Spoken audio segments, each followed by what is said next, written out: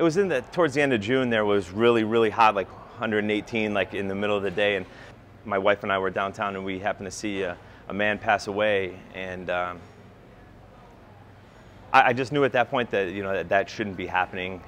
Came back, told John and Sam what had happened, and they said, why don't we do something where we have our guests bring in a case of water, and we'll give them a free small cheese pizza in return. I'd say as far as cases of water received, we're somewhere around 11 or 1,200 cases. I like to say we're better off saying it's 25,000 bottles of water that we were able to get and distribute to the city. So